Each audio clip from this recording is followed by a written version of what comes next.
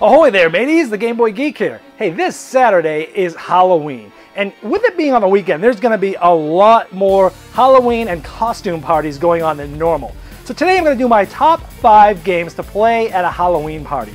Now this is not going to be the top 5 epic 3-hour horror games. No, that's a completely different list that you'll probably never see me do.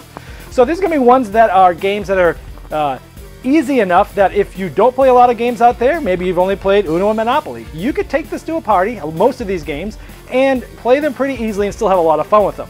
Now if you're on the other side of the fence and you're a board game enthusiast, hobbyist, and you have hundreds of games, you'll still like these ones too. So let's take a look. Top 5 games to bring to a Halloween party this Saturday.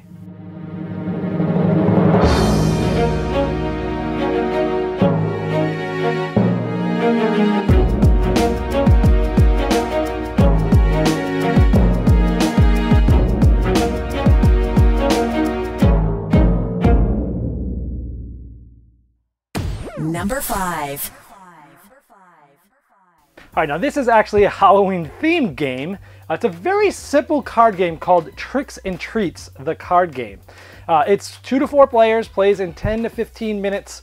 This game is really cool. Have you ever heard of the game Spectre Ops? This is a very popular game that came out this year, Hidden Movement, and it really blew up on the scene. This is the designer who did Spectre Ops, Emerson, also designed this. This was his first published design. I remember getting this and going, wow, this is really simple, but it's really fun. It's got some depth there. We got to watch out for this guy, and sure enough, look what he's doing now.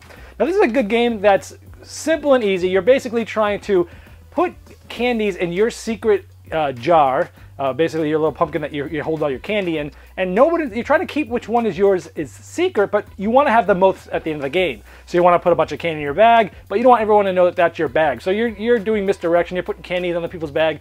Now the base game is really not a game. You really have to play this with the advanced rules, which essentially just adds 2 bags to the set that does crazy things. They break the rules of the game, and every game is different because you take 2 of these and you randomly put them in the game, and some things, it just changes things, and it really makes it really cool because, there's all different ones, the gamblers, the casinos, and it just changes what happens.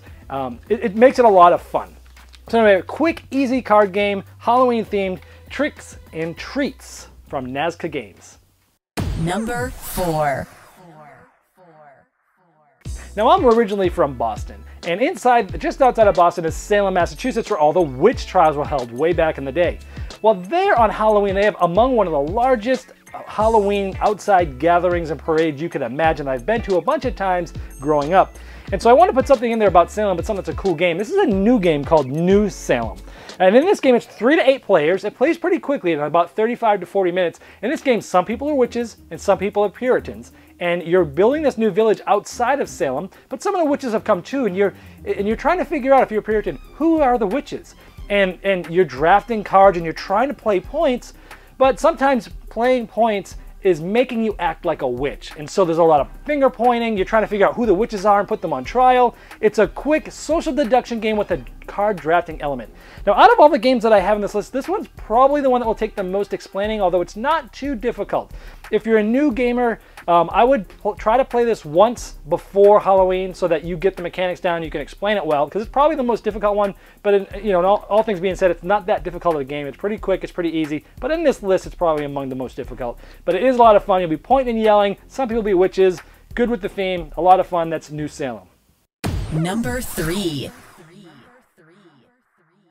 Now the next one is actually an expansion for a game, so if you don't have the base game, you'll need to buy both, and it's the expansion for King of Tokyo. This is the base game, and inside this I have a box, so actually I probably threw the box out, you'll see the box right here. This is the Halloween expansion for King of Tokyo. Wow, rightfully so, should be on there, right? King of Tokyo itself is one of the best games to play with new gamers. It's so much fun. You're rolling dice. It's like you're on King of the Hill, where one person's in Tokyo and everyone's rolling dice trying to knock them off, and you're either trying to get 20 points or be the last person standing. It's sort of like King of the Hill, the monster game. It's a lot of fun. Tons of fun. You add the Halloween expansion, everybody gets a costume to wear at the beginning of the game. That's a variant rule in the rules, but that's what we always play. You get a costume, and it really makes you want to hit people more, because if you hit somebody hard enough, you get to rip their costume off and put it on yourself. And these costumes do all sorts of crazy things. It makes the game a lot more fun, a lot more attack heavy, and a lot more confrontation. And it makes it, in my opinion, a lot better of a game with the Halloween expansion. And hey, Halloween's a Saturday. This is a no-brainer. King of Tokyo with the Halloween expansion. This is one of the best entry-level games to bring to a party. At any rate, put on the Halloween expansion. It's perfect for this Saturday. Number 2. All right, this one is somewhat a little bit spooky. Think of a full moon, think of wolves howling at the moon. We're looking at One Night Ultimate Werewolf. This is a small game that you can just, bring right in. You can put it in a little bag, you put it in your wife's purse, you take it in there, and it plays up to 10 players. And this is a crazy game where there's gonna be some werewolves, and there's gonna be some people on the villagers team. Certain things are gonna happen when people's eyes are closed, people's roles are gonna get switched. And when you wake up, you're trying to figure out, through asking people who they were and what they did, who are the true werewolves. Some people are gonna be lying, you're trying to catch them in those lies. It's a lot of fun. It's easy to teach. You can play with just the main roles, just a plain old villager and a werewolf and maybe one other. And it gets pretty interesting, and it plays up to a large group, and it's timed. It never takes more than 10 minutes to play this game, right? It's a timed game. As you get better, it actually takes even less. And this is one of those games where some people play, and then they'll drop out, and new people will come in. Very, very good for parties, especially Halloween parties, such as this spooky with werewolves, and that's One Night Ultimate Werewolf. One of the best short, hidden role party, point your finger at your neighbor, tell him he's lying type of game, One Night Ultimate Werewolf. Number 1.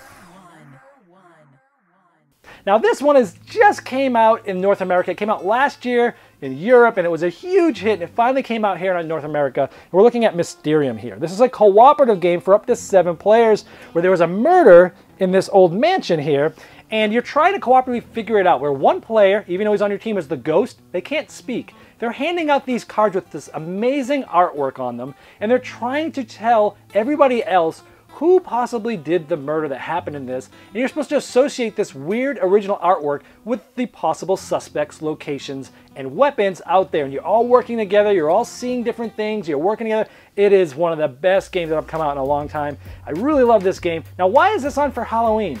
Well, in this specific edition, when you're doing this, the ghost is giving you directions. In the rule book, in the backstory, it says that this seance is actually happening on Halloween. So this is the perfect game. Why it's my number 1 is because the backstory is perfect, the game is awesome, and it's really easy. I mean, you're just giving cards out and people are saying which one does it go with. But it really has a lot of depth there too, has a lot of interaction, plays a high player count, perfect for a Halloween party. And this is Mysterium, one of the best games that have come out lately. Perfect for Halloween. That's my number 1.